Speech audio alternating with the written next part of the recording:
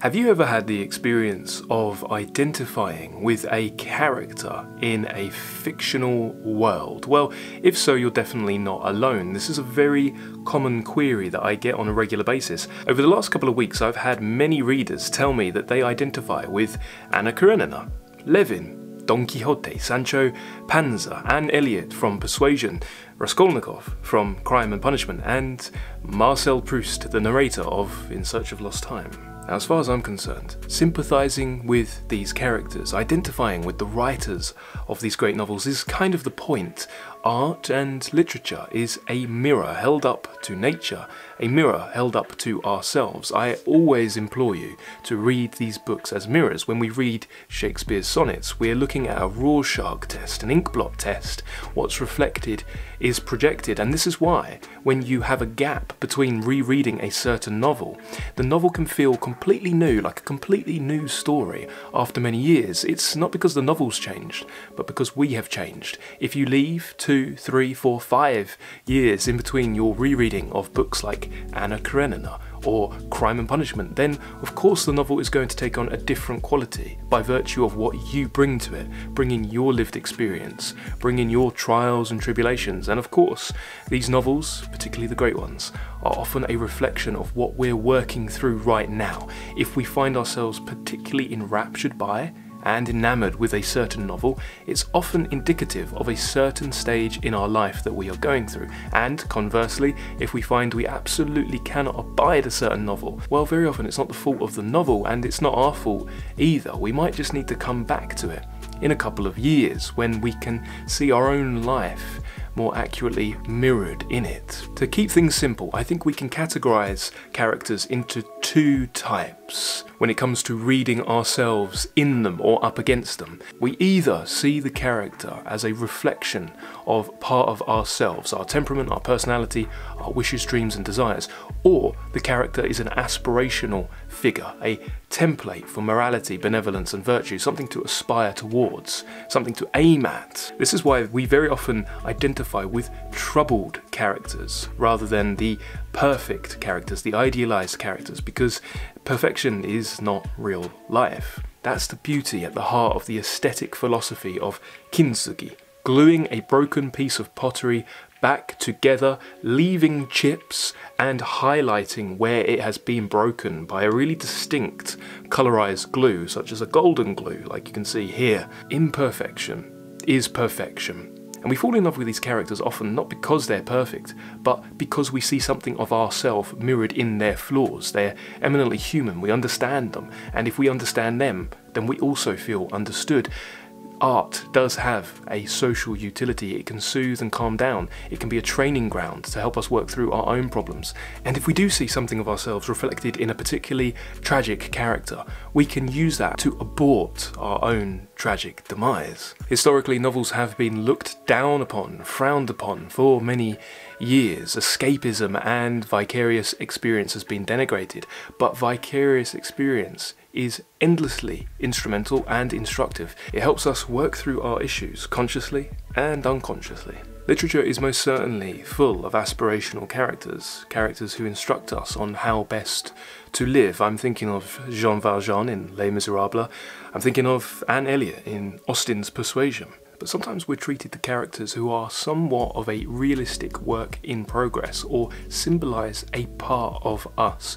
Could you imagine Don Quixote, the idealist, quixotic knight-errant, without his faithful squire, Sancho Panza? No, because they come as a unit, and we don't see ourselves entirely in one or the other all of the time. We flip-flop between them. Sancho Panza is the down-to-earth, physicalized, Freudian reality principle, whilst Don Quixote is the idealist, the fantasist. And depending on what time we're reading Cervantes' masterpiece, we'll see ourselves more fully in one or the other, and the delight for that novel in particular is watching these two characters change, and on an unconscious level it inspires us with hope that we too can change, that there is some wiggle room in our destiny. We watch as the knight-errant becomes a little bit more down to earth by virtue of his conversations with Sancho Panza, and we watch Panza, the physicalized reality principle, become a little bit more idealistic through his conversations with the knight-errant.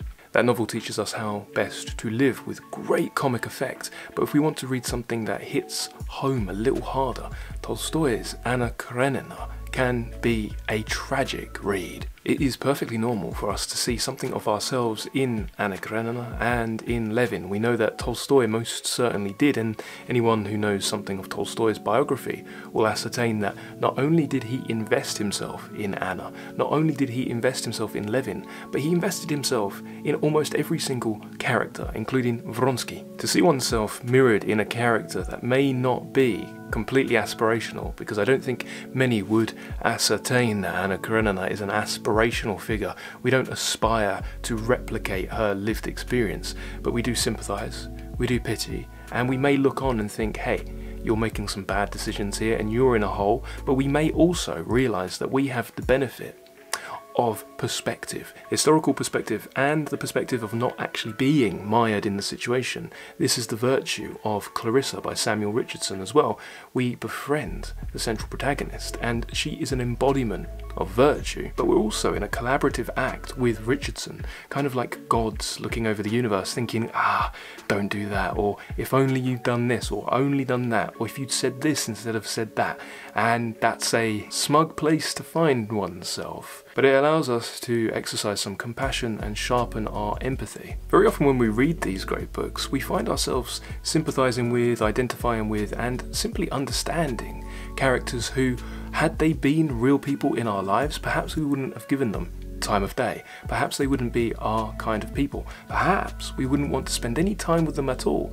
By virtue of reading as lived experience, we can not only live 1,000 lifetimes in one, but we can meet more people than we have the time or potential to in our life here today.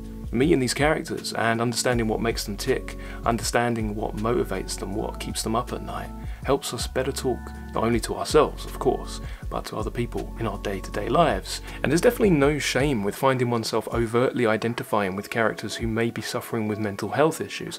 Anna Karenina, again, Raskolnikov, most certainly, and Dostoevsky wrote that book so he didn't have to commit the crime himself, and we as readers read it so we don't have to either. In Anna Karenina, we see what can happen when one finds themselves in a hole and keeps digging, and at some point in that narrative we are offered a choice. There is an exchange of energy between Anna and Levin. Levin, who is most certainly suffering as acutely as Anna, finds meaning and salvation mowing in the fields, and he is on the rise. Anna, however, is on a downward spiral, and we get to live both positions, and by doing so hopefully identify the pitfalls in our own lives before they become too significant.